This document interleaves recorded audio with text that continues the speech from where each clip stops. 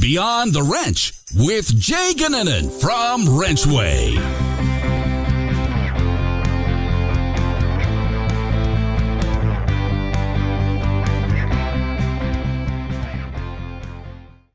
Welcome back to Beyond the Wrench. My name is Jay Goninen, and I am your host. This week's episode, we're focusing on credit card chargebacks, and really why it's relevant to shops all across the country is just understanding it in a little bit more depth and really being able to maybe put together a strategy to help yourself get around it, maybe even just identify people that you can ask questions to. At times it can be kind of a lonely place if you get that, and very frustrating, especially if it's something for work that you've done and somebody contests something. You know, in running a shop, there's a lot of opportunities for something like this to happen. So just overall being aware of it. Tyler Kattre joined us, and it really had a lot of really good insight into how to go about it when you run into that situation. It is a frustrating thing to happen. I think most business owners have had it happen to them, and specifically shops. I think there's some really good information in this episode to help you out.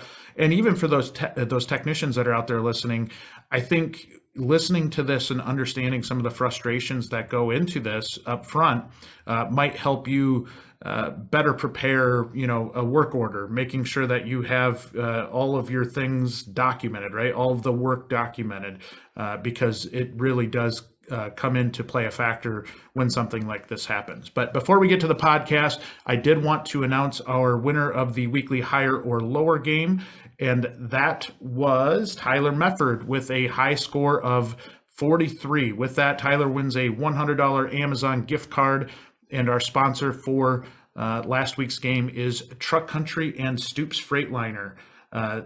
Truck Country and Stoops Freightliner Quality Trailer is one of the largest Freightliner dealership groups in the U.S. today, serving customers at locations in Iowa, Indiana, Illinois, Ohio, and Wisconsin. For 60 years, Truck Country and Stoops has offered new and used medium and heavy duty trucks, expert service, and extensive parts inventory and convenient financing options. Learn more at truckcountry.com. Truck Country is a great partner of ours, a client of ours, and really just really good people. I say that with a lot of our sponsors of the higher lower game, and it's no exception in this case. Just really good people, a really good company. And so if you get a chance, go out and check out truckcountry.com. As for the Queen of Hearts pot, Tyler unfortunately did not turn over the Queen of Hearts, and that pot has increased to $3,400. If you want a shot at that $3,400, make sure you go out to the WrenchWay app and play the challenges, earn points, play the games, and get your shot at that $3,400 of cold hard cash. All right, now, as for this week's episode, enjoy Tyler. He's a great person and has just an extensive amount of knowledge on credit card processing in general. We dive into it in the podcast, and I hope you enjoy it.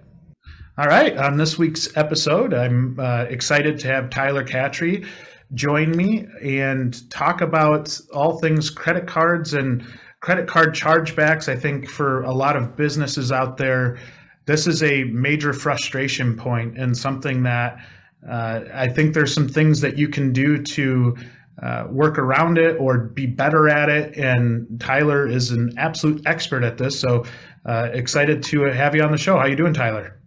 I'm doing well and excited to be here. I appreciate being asked on, Jay. So looking forward to the conversation. Yes, and so Tyler's a part of one of our great partners, which is Wind River Financial, really a big backer of WrenchWay, and we love what you guys do in terms of how you service your clients, and you set an example for a lot of other businesses that we try to follow and really try to incorporate some of your best practices into what we do. So we'll have a show on that at some point down the road. But before we get kicked off, why don't we start with what you do at Wind River Financial? What is your role there?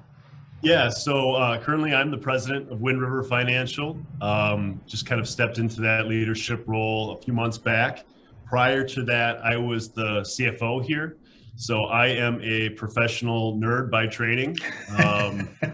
I am a number cruncher through and through. I'm trying to shed those stripes a little bit, but I probably never will completely. So, being in my current role, I'd say, largely responsible for just general oversight of the business and leadership and strategy.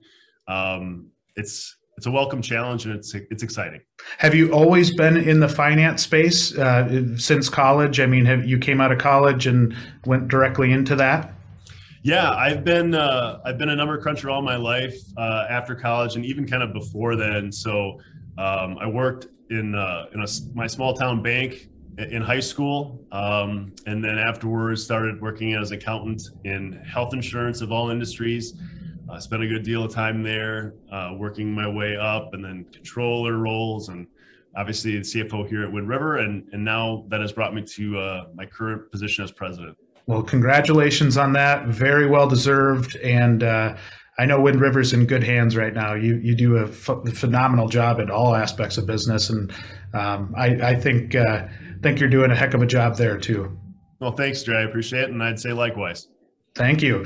All right, so we're going to dive into some kind of some stuff that is really important for businesses. And to me, prior to getting on the podcast, we talked about this. I think this is relevant to any business, even to maybe technicians out there, to understand some of the backside of what goes on. And one of those major frustrations that I think a lot of businesses have is credit card chargebacks, right? So it's something where you go out and you see maybe somebody disputed a charge, or maybe there was a misunderstanding on a refund or something like that, and you get a chargeback for something that you've already refunded.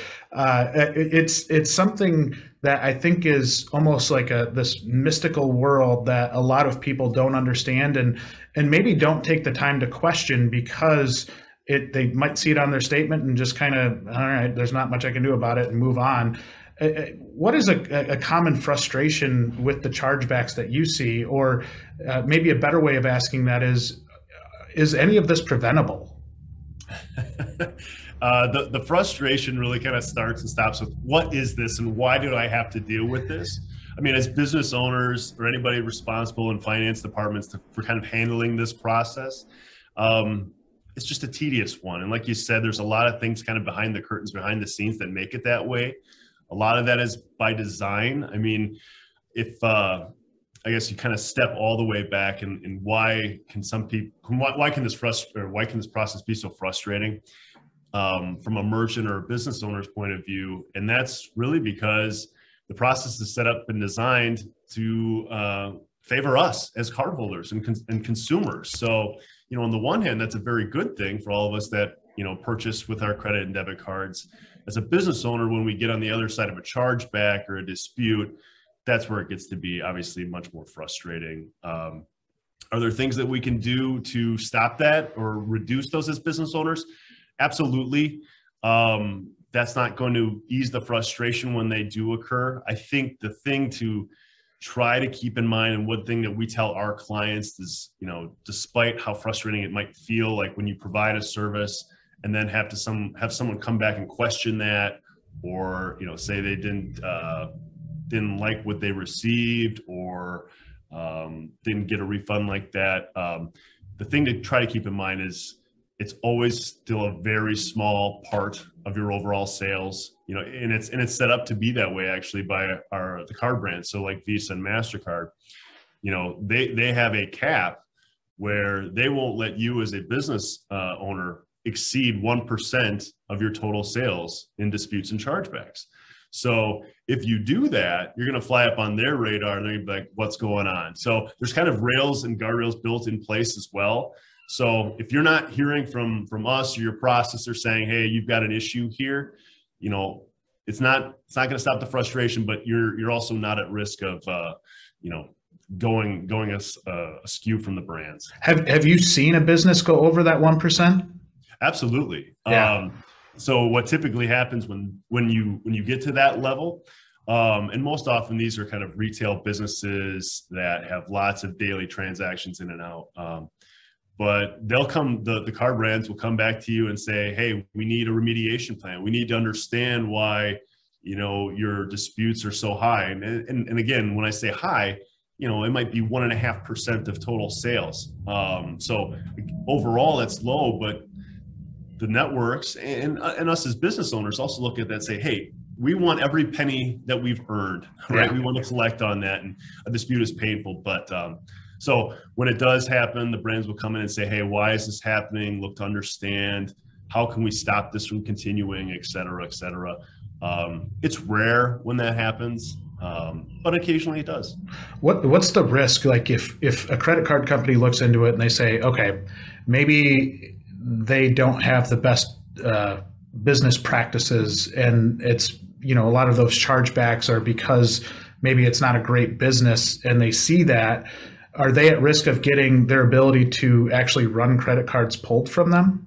Absolutely. That's the ultimate stick, if you will.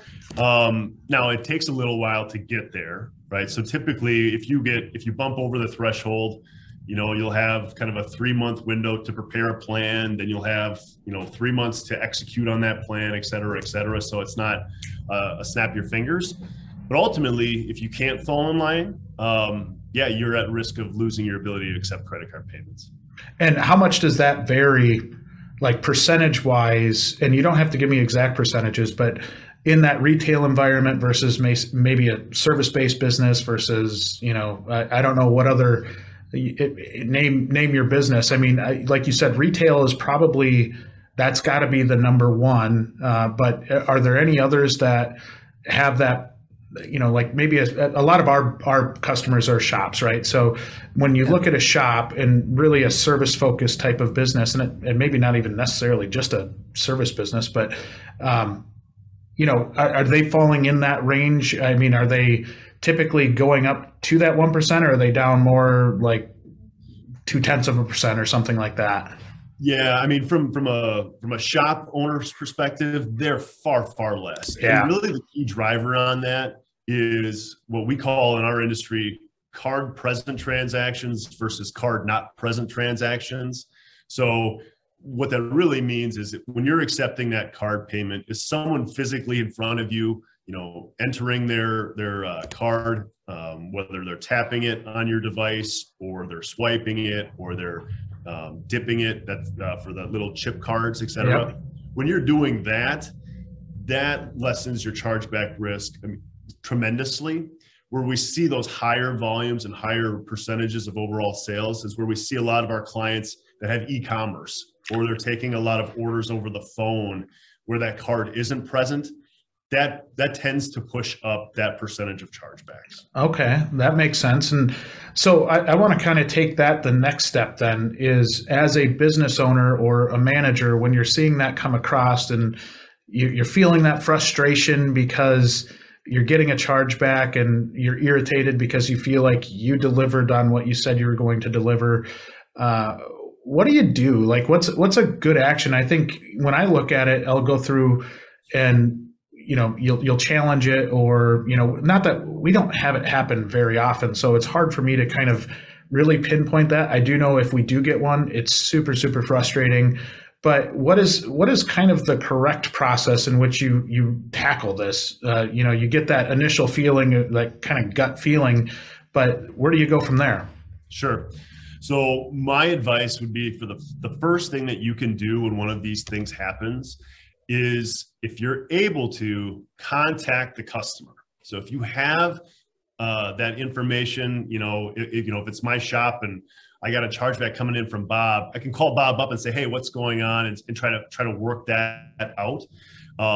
What should happen when a chargeback is actually issued, the company, whether that's Visa or the bank that they're working with, they should be telling Bob in this example, hey, make sure you're talking to Jay. Try to work this out between yourselves before you go this route with a dispute or chargeback. But I still encourage all of our clients to go that route and contact the customer first and try to talk through and understand what exactly is going on, if they have that information. Yeah. If they don't, then it's really kind of about, and this is the nerd in me coming out. It's about gathering the paperwork. It hurts me a little to even have to say that, but it's all about what can you document to prove that a service was provided or a refund was granted, or whatever, what have you. and be able to show that to the card brands. And that's really what the next step is. Now, there are time frames involved with that, so it's not like you have to drop everything and get that done right away. I think typically you have anywhere from 20 to 30 days to respond. But really, that's kind of the next step, is starting to get all that in line, understanding what the transaction was, the product, all of the different kind of, again, paperwork, if you will, to support why that chargeback shouldn't be awarded back to the cardholder. Do you, I love the advice of reaching out to the customer first, because I do think it's, just a good business practice, right? Of reaching out and making sure that you're on the same page.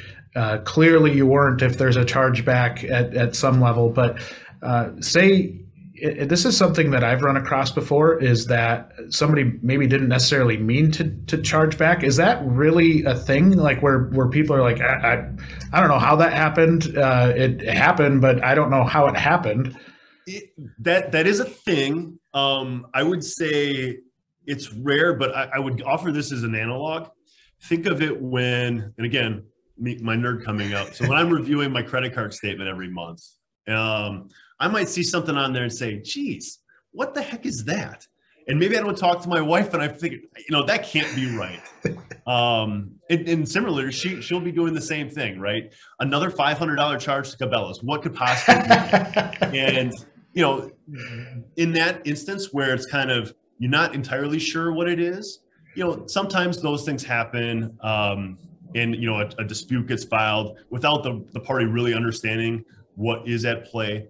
The other thing that we see too is, depending on who you're working with as your kind of merchant service or your payments provider, sometimes can affect what shows up on your credit card statement.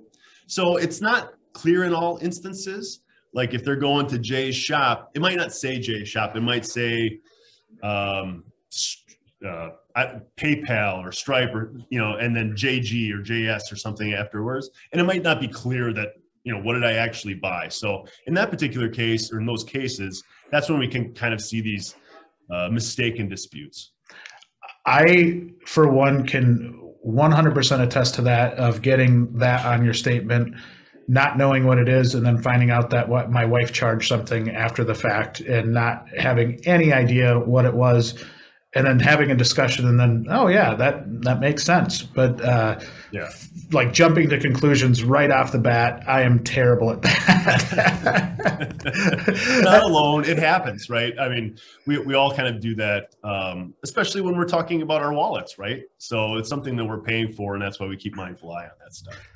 So do you, like when you get into this scenario and you've got the chargeback, you've reached out to the customer, and there's maybe a clear dispute, right? Like it's a he said versus she said type of scenario. You've got your documentation on what was signed off on, and then the customer is still possibly arguing it or saying that they didn't get the product as it was intended or something like that. What goes into that kind of decision making from a credit card processor standpoint or the credit card company's standpoint, in how you resolve that? That sounds miserable. That sounds worse than being like an airline attendant. Like that sounds like the worst job in the world. Yeah, and it can be, but it's made simpler by the credit card's design to default to the cardholder or to the customer, right? So yeah, no one likes the kind of arbitration process or the dispute process. It's painful for everybody involved. But when it happens and you're kind of working through it, what I can say for certain is that you stand the best shot if it's a card present transaction.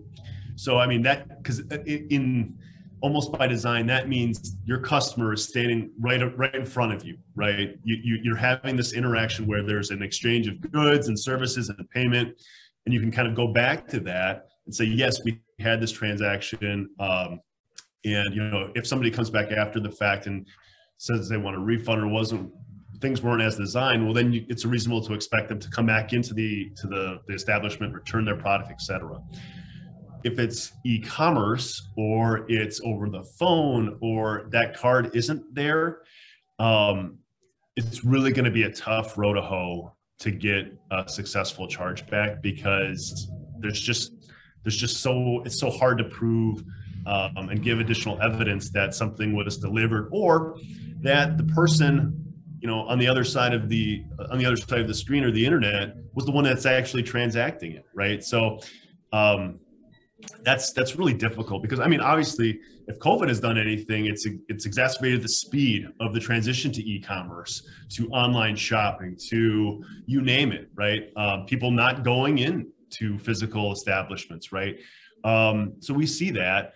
At the same time, for those that are in industries or businesses that are kind of more likely to get these chargeback type events, that's really exacerbated their pain on the chargeback front. So it's not necessarily, with the industry that we're talking about, susceptible to a lot of that. So that's good. But once you kind of in that realm, it's really hard to have a successful dispute as a business owner or merchant. Now, the way that you said it, it kind of, if there's a tie, that it's like baseball. Like if there's a tie, the tie goes to the runner, right? It is kind of that way with the consumer. They're going to default to the consumer at the end of the day. I would say absolutely, and I would actually go a step further and say I'm not a gambler, but Vegas puts out lines on all the games, right? So I'd say if it's the Packers against the Bears and the line is 7 points, it's kind of the same way in that the customer has that additional 7 points. So it's not even 50-50. You really have to overcome quite a lot in order to be successful, and that's where that card present or that physical kind of exchange pays the most dividends in terms of getting successfully, combating chargebacks, because there's so much evidence there of a transaction taking place in exchange of goods. So talk to me about how important documentation and process is when you're taking payment from every customer, because I'm assuming, if that's your ammo to win and you're a business, but you don't do a good job documenting everything, or you don't have the right things signed off on, that makes it awfully hard to win in a dispute scenario, doesn't it? Yeah, absolutely. I think, when it comes to documenting, a lot of these things are just common sense. And I would bet commonplace in a lot of businesses, right? You have inventory or inventory tracking and numbers, whether it's through an ERP system or, even spreadsheets, right? Understanding what's your inventory, keeping records of your accounting sales. These things are typical, right? So as long as you're doing those things, you're already a good way in protecting yourself and having the necessary paperwork. If your business is one where you have what I would call kind of a unique return policy. So, it's hard for me to imagine, but let's just say, on the spectrum from all sales are final to you've got 30 days to return and you have to do these 10 things in order to have a successful return. When you get super nuanced and super complicated in your return policy, that's where the additional documentation of making it crystal clear that your customer knows what they're kind of signing up for. And this will probably sound ridiculous, but if you have one of those policies, what the card brands will do is they'll look for you to prove that your customer understood all of those unique policies, and they can attest or acknowledge or initial that they said, yeah, I've got 30 days, but it's got to do X, Y, Z, and then I've got to do A, B, C, all of that stuff. So that's the additional level of documentation. If you want to go kind of that super restrictive or nuanced return policy, not many customers or businesses do that. Some do, because they get frustrated to a point where, hey, they don't want it. No one wants to make it easy for people to return things, but the more complicated it gets, then the clearer you have to be to the customer that they understand and can acknowledge that they know what they're buying in the return policy that they're quote unquote signing up for. Is there a threshold where it's not even worth disputing? Like, so say if you, and this, it doesn't directly apply to maybe our audience, but say if you were selling like a subscription base that was $10 a month or something like that, and there was no annual commitment or anything like that, and you look at the time spent from a administrative aspect of lining up your documents and lining up everything, a hourly salary to me would far outweigh like what the actual value in that chargeback would be. So I'm curious just to see if you run across that, or if there's anything that, like, there's a time and period where maybe you just don't even dispute it. I think there absolutely is that time. I think that's different for every business owner in terms of, what amount is meaningful to them. So it's hard for me to put a specific number to it, but sure. I would also say that let me go back to kind of what I've said before and put some numbers to it. Yeah. If it's a card present transaction that's being disputed and you've got the documentation in place, you're probably 75% likely that you're going to win, if you can prove that, hey, this is all legit. If it's a card not present transaction, you're probably looking at 5% or less. I mean, it's that high of a hill to climb. Wow. So if you're getting a dispute that's card not present, keep that put that into your calculus when you're determining how much time you really want to spend fighting it. If it's a $10 one or a $10,000 one, you have to consider that. And that gets into, when you have those types of transactions, knowing your customer really, really well, right? Yeah. Because if I'm coming to your shop, Jay, and I typically buy $100 items. And then one time I asked for a $10,000 item and I'm just calling in with my credit card. If it's me, you might know, yes, Tyler's good for it. And he needs this part for whatever project I might be working on. But if someone else that you don't know calls in and you normally sell $10 or $100 items and they want $10,000 worth of materials, that's where you have to be really, really careful. Most businesses will be like, yeah, I'm going to make a $10,000 sale. Right. You have to be really careful because you could send all that material out, and we see this happen. You send those goods out, then, a week later, a chargeback comes in saying, it was a fraudulent transaction. So now you're out your inventory and you didn't make any of that money. So knowing your customer, very, very important. Especially if you're going to be taking cards not present. So I'm sorry if I went a little bit off. No, that's incredibly scary. Yeah, no, it really is, right? And again, we see this all the time. And, it's, as a business owner, again, it's hard to not get excited when I can make a big, big sale, but I need to take this card and I haven't seen this person. And this still happens all the time, right? We still, card not present transaction, e-commerce, people buy big things online.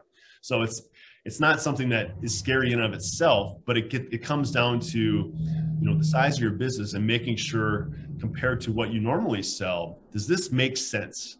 Do I feel comfortable in knowing this person or knowing this customer to where I'm willing to send out my goods and, assume that I'm going to be paid in full for those and not disputed later on. So I'm assuming there's probably some level of fraud that does actually happen, right? Where they somebody gets a transmission job done or something, and it's, several $1,000s, and you take that card in good faith and then somebody charges it back. Give me an idea, like, how often does that happen? I mean, is it an everyday occurrence across America, or is it more sporadic? Is it, how consistent is it? Oh, it's every day. Yeah. I mean, fraud as a kind of chargeback reason, is the top dog that we see all the time.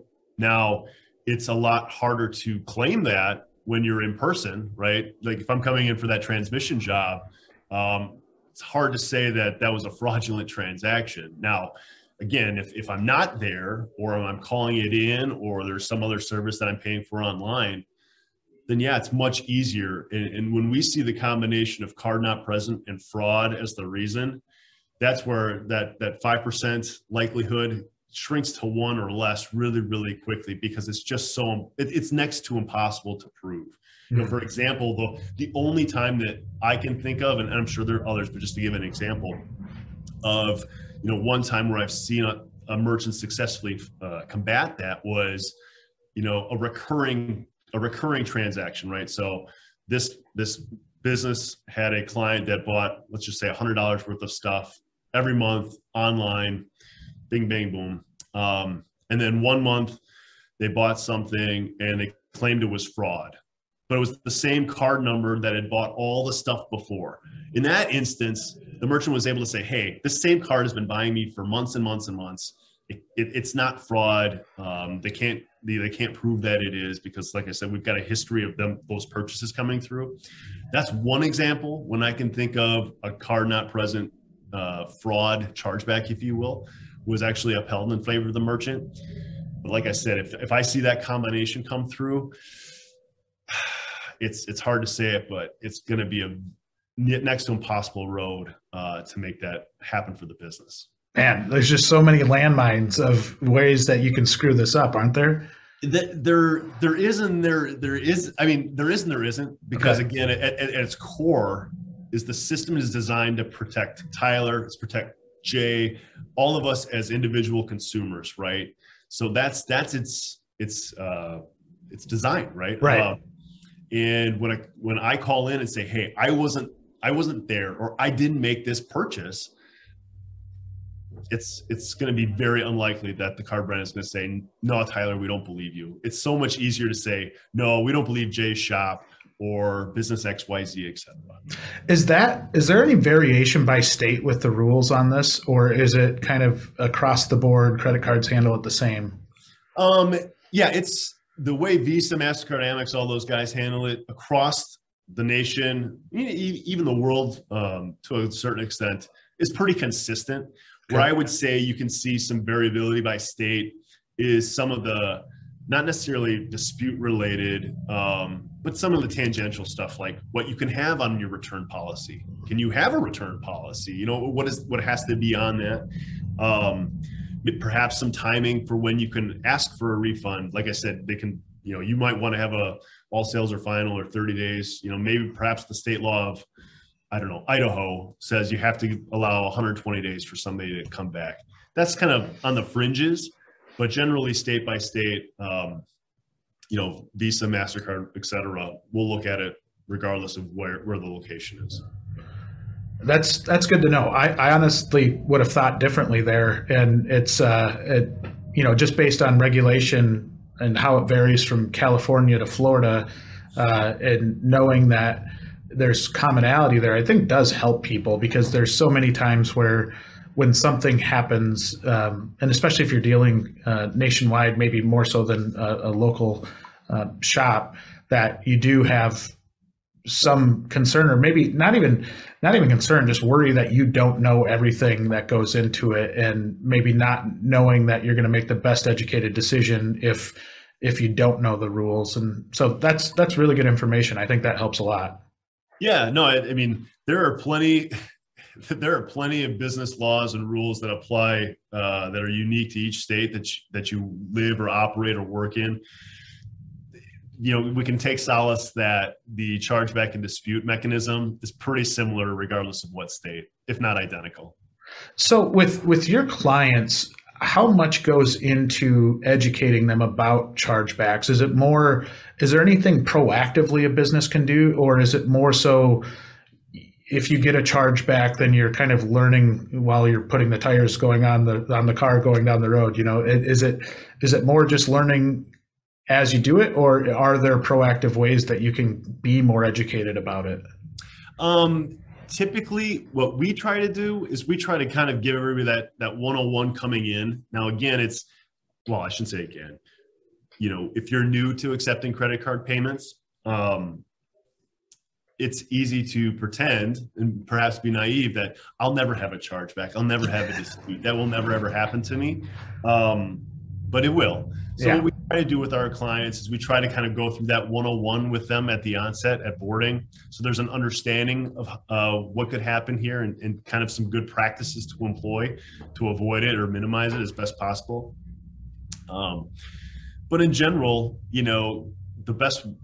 unfortunately, the best way to learn is once you have to go through the process. And then you kind of see how Visa, MasterCard, et cetera, look at these things, how your processor partner looks at these things, because, how Wind River does it might be different than, some other processor that you're working with, or any other processor that's out there. So there are individual nuances, but the best the best way to combat that is just to be prepared, as with much of anything, right?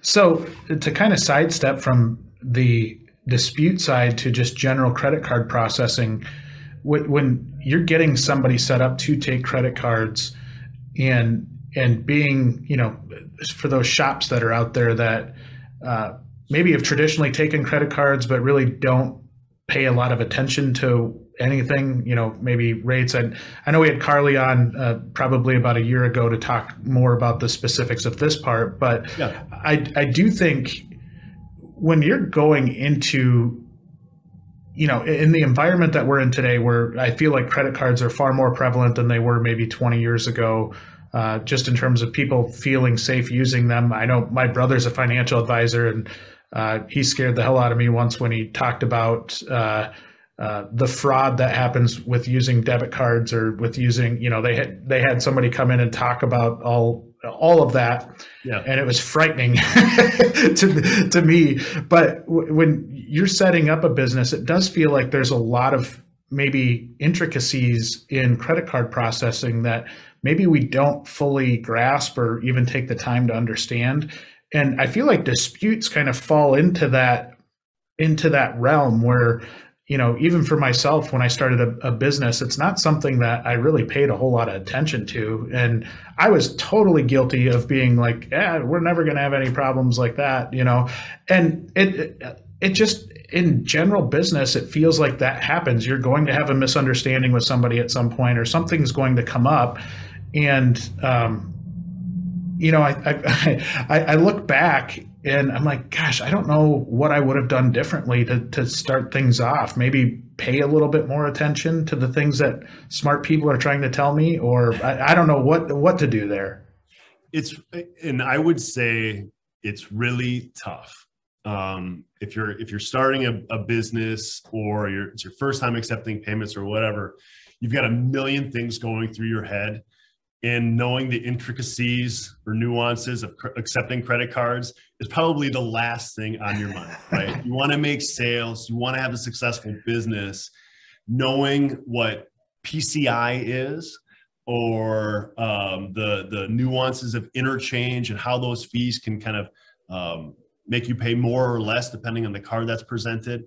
I mean, I'm the president of a credit card processor, and I don't even like talking about all those things all the time. Right? I know they're difficult, so it's totally understandable, and it's really hard to engage at first when you're kind of getting into it.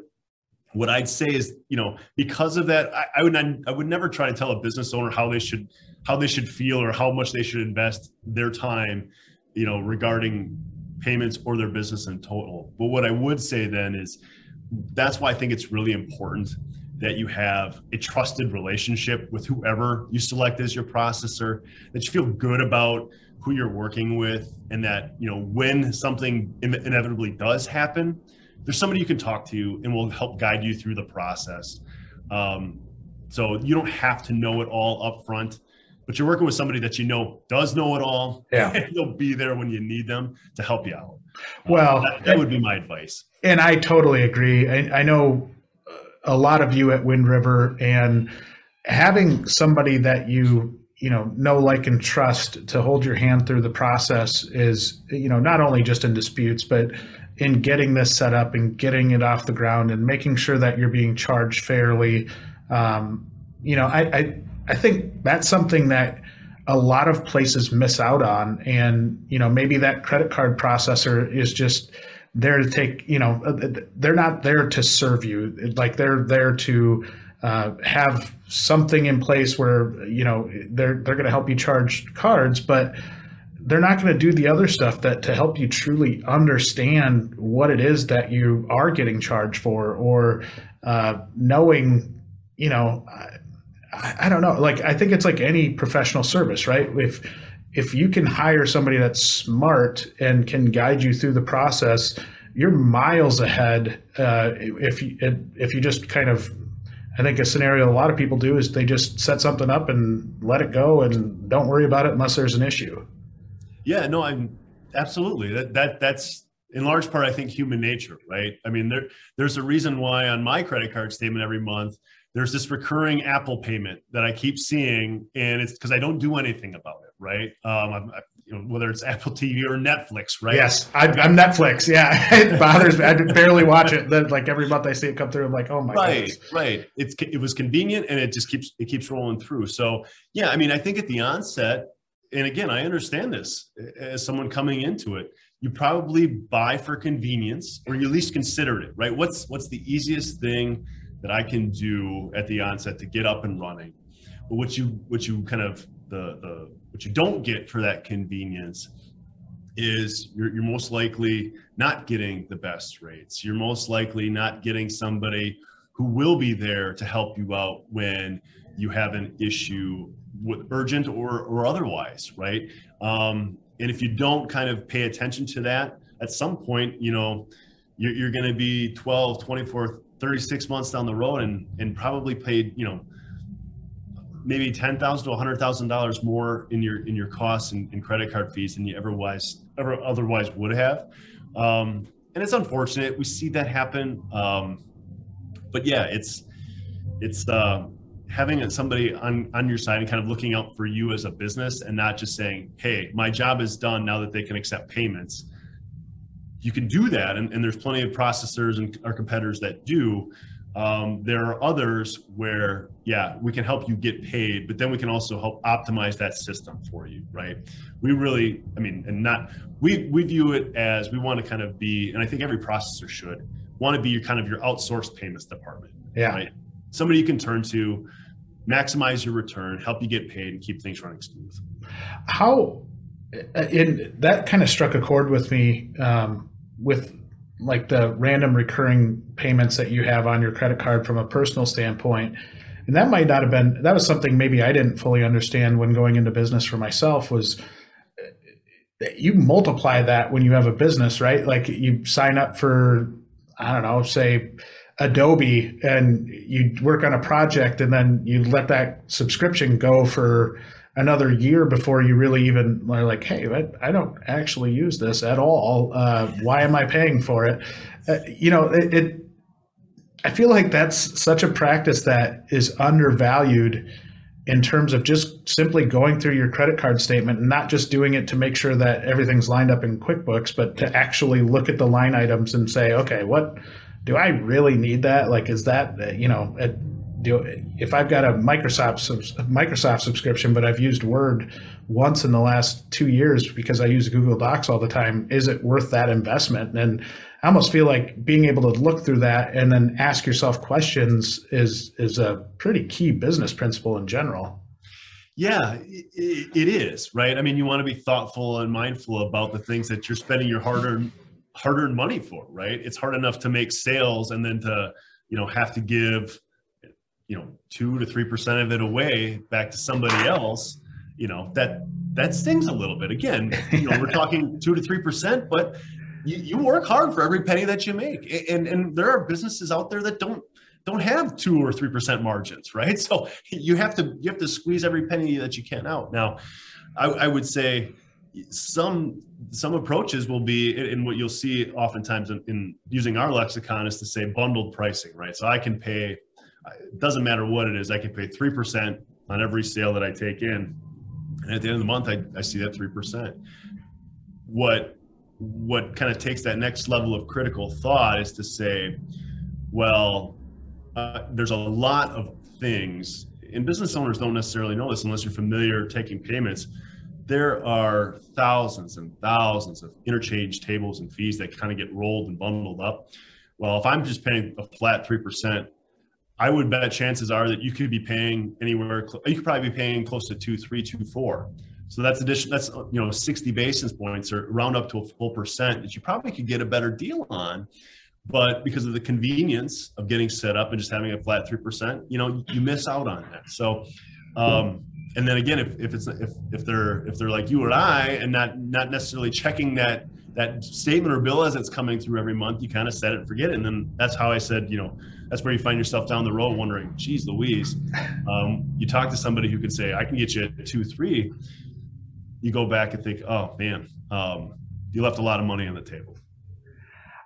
I am 100% guilty of this, both in my personal life and my professional life. That's where it's a beautiful thing that my business partner is a CPA, because he's the one that catches this stuff. But it is something that, and I know we're kind of getting off of the dispute piece, but I think this is really fascinating to me because I didn't know what questions to ask, right? And I think when you sign up with, X big box company to do your credit card processing, you don't really get that service element to it, and you really don't even know what questions to ask. You're just fully trusting somebody that probably doesn't have your best interest in mind. They provide a convenience and provide a service that makes your life easier. So I think people look past that a little bit. But what are maybe some of those questions when that shop that's out there looking at their own credit card processing should be asking? I mean, is it primarily fee driven? Is it, asking about what other pieces they get out of, being a partner with you? Like, how does somebody have an idea whether they've got a good credit card processor or not? Yeah, that's a great question. I think if you're coming into it and you're shopping, I mean, our industry for the longest time, and it happens with any mature industry. So credit card processing, financial services, at some point you get to the evolution where it's super price competitive, right? So of all the processors that are out there, fees and talking about fees and trying to drive them down, et cetera, that's been out there for years now. So of course it's important to ask and understand that. I don't think it's the most important, but to kind of tie that piece off, what we in the industry kind of talk about is what's called net effective rate. So what that really means, Jay, is when you sum up all of the different fees, whether somebody's going to charge you one rate and it's going to be 3% in total and 30 cents for every transaction, or someone who's going to come in and say we're going to charge you a cost plus whatever MasterCard and Visa charges us, we're going to charge you. We're getting a small piece at the top. When you add all those things up and kind of divide that by your total sales, that's your net effective rate. So when you're shopping and you're thinking about comparing on price, if you're trying to do it looking at each individual line item, you will drive yourself nutty. Been there before. So you kind of have to roll it all up and say, at the end of the day, all of the fees in, I'm going to pay 2.3 with this guy. I'm going to pay 2.5 with that guy. Having that highest understanding, that's really what's going to provide you the best clarity when you're shopping on price.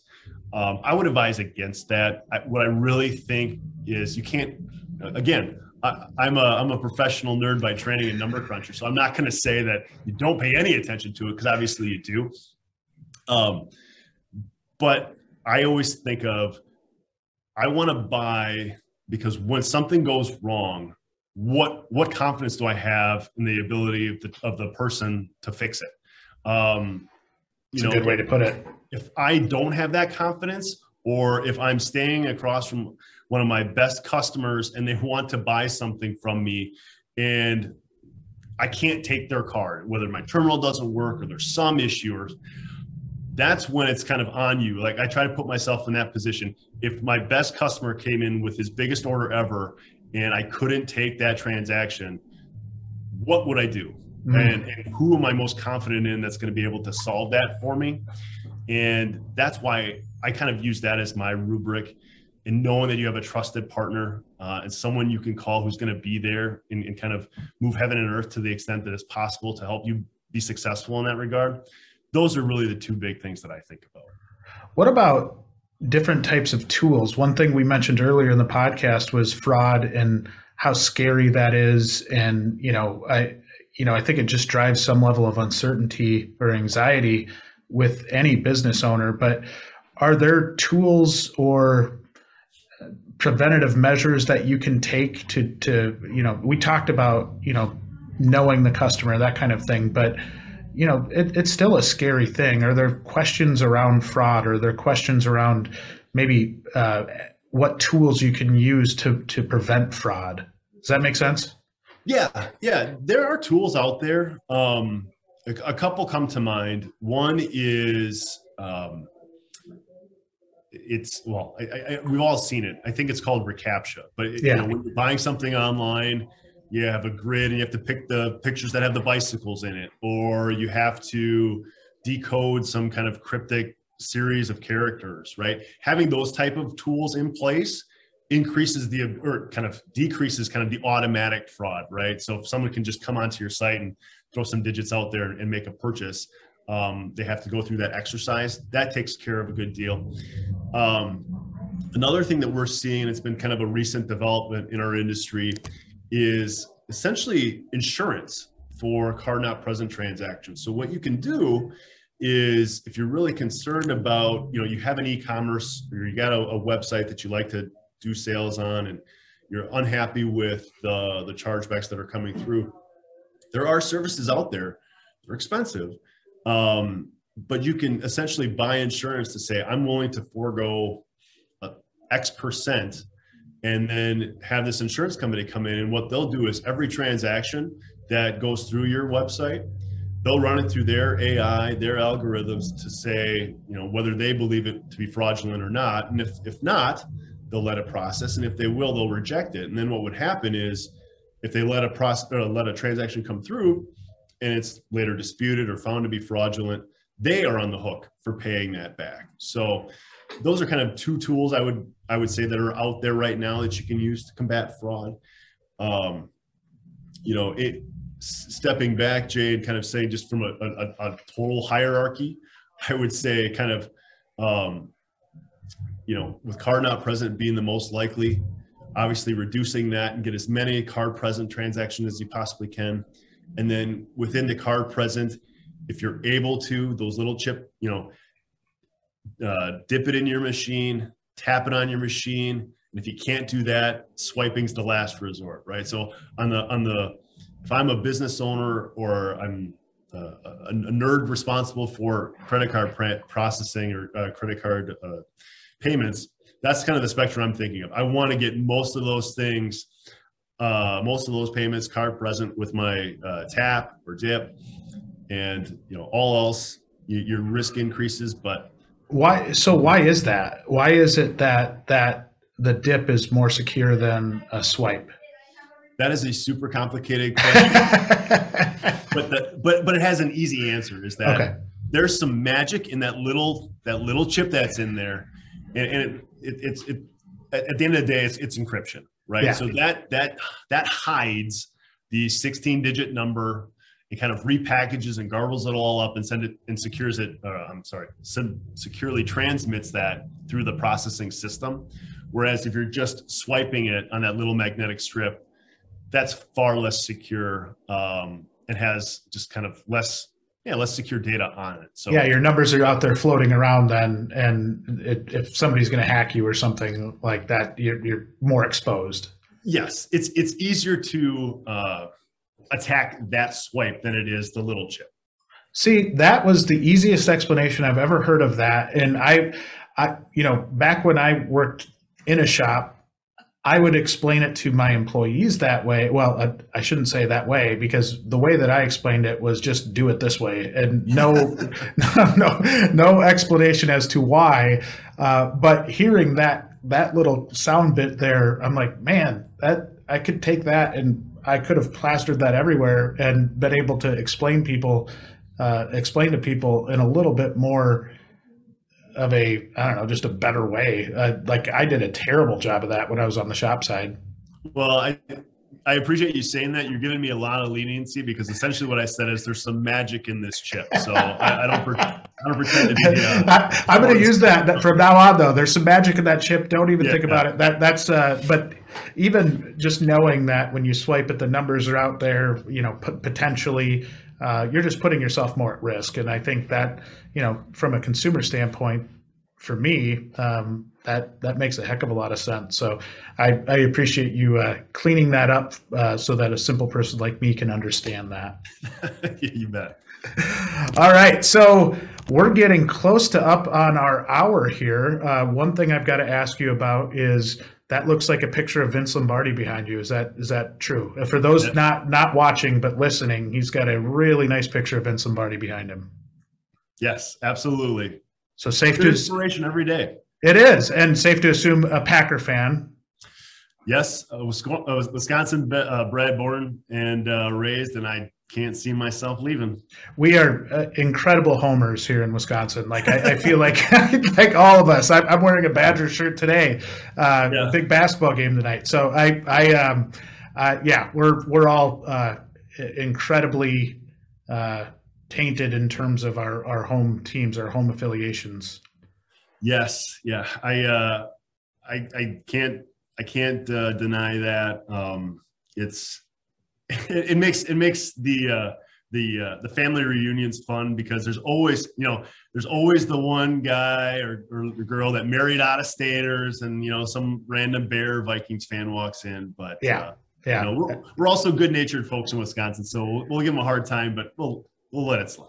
My father-in-law is a diehard Bears fan, so it makes Thanksgiving really interesting when we get together. But no, thank you so much for joining me today. I think this was incredibly educational. I know I learned a ton. I need to listen to this one back probably about 20 times so I can truly comprehend everything that we talked about. But I think chargebacks are an awkward conversation, or it's a level of frustration with people that are out there. And I think having some of the information that you were able to teach us today does help us maybe take some of the emotion out of it and really look at it from the standpoint of, okay, what do I have to do to best protect myself, and even just the general business practices of, make sure you reach out to the customer first and have a conversation with them. You might be able to learn something about what you did that you could change for a future customer down the road. So just an incredible amount of insight, and I